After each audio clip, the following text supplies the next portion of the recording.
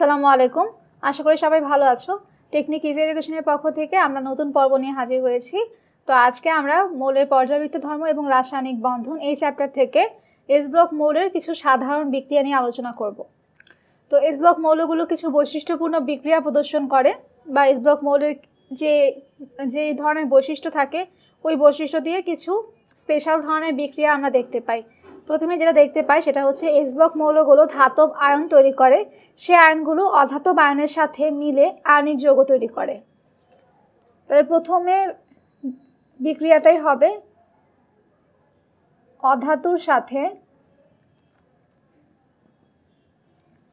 অধাতুর সাথে আয়নিক বন্ধন গঠন। আয়নিক বন্ধন গঠন। তো আমরা যদি একটা ধাতব মৌল নেই গ্রুপ 1 এর, সেটা হচ্ছে সোডিয়াম হতে পারে। তো সোডিয়াম অধাতু ক্লোরিনের সাথে বিক্রিয়া করলে তৈরি হবে কি? সোডিয়াম ক্লোরাইড যৌগ। তো একইভাবে অন্য যে কোনো আমি যদি মৌল নেই, ম্যাগনেসিয়াম নিলাম গ্রুপ 2 থেকে, ম্যাগনেসিয়ামের সাথে ফ্লোরিন বিক্রিয়া করলে তৈরি হবে হচ্ছে ম্যাগনেসিয়াম ফ্লোরাইড। যে কোনো অধাতুর সাথেই কিন্তু এখানে বিক্রিয়া হতে পারে। যেমন পটাশিয়াম যদি ব্রোমিনের সাথে বিক্রিয়া করে তৈরি হবে পটাশিয়াম ব্রোমাইড। তো এইভাবে আমরা অধাতুর সাথে আয়নিক বন্ধন তৈরির বিভিন্ন বিক্রিয়া কিন্তু দেখতে পাই।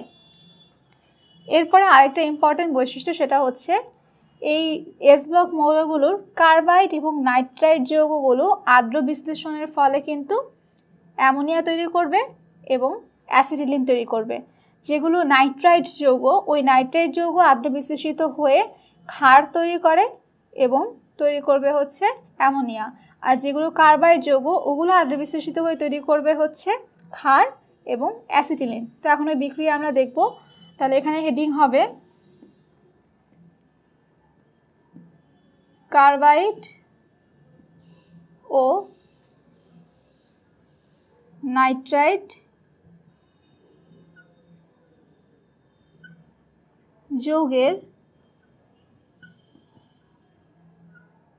আর্দ্র বিশ্লেষণ।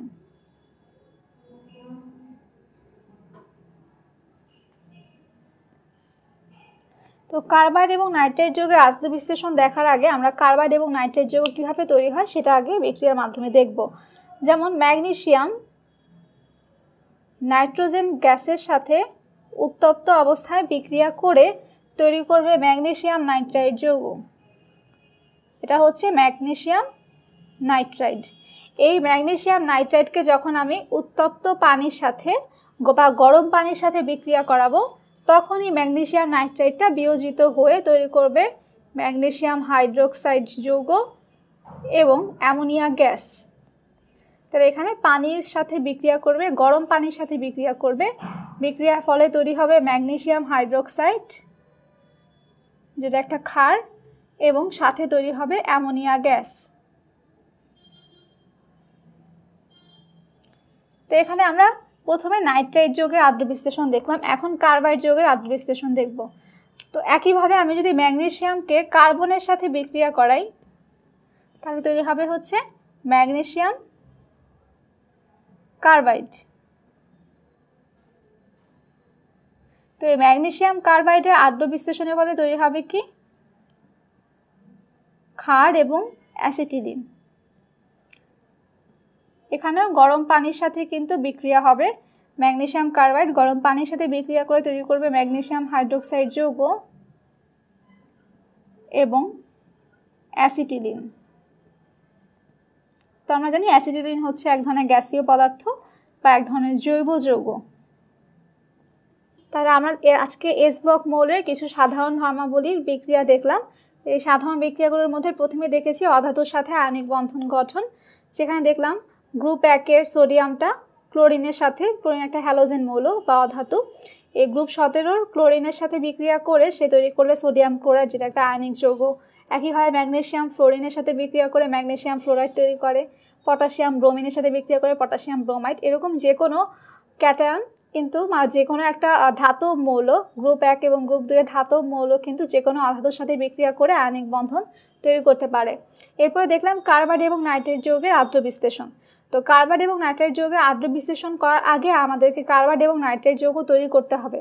তো এরকম যে কোনো একটা ধাতুর সাথে আমি যে নাইট্রোজেন গ্যাসকে উত্তপ্ত করি, যেমন ম্যাগনেসিয়ামের সাথে নাইট্রোজেন গ্যাস উত্তপ্ত করলে তৈরি হচ্ছে ম্যাগনেসিয়াম নাইট্রাইট যৌগ। এই ম্যাগনেসিয়াম নাইট্রাইট যৌগকে গরম পানির সাথে বিক্রিয়া করানোর ফলে তৈরি হচ্ছে ম্যাগনেসিয়াম হাইড্রোক্সাইড এবং অ্যামোনিয়া গ্যাস। একইভাবে যদি আমি কার্বাইড যৌগ তৈরি করতে চাই তাহলে ম্যাগনেসিয়ামের সাথে কার্বনের বিক্রিয়ার ফলে তৈরি হবে হচ্ছে ম্যাগনেসিয়াম কার্বাইড।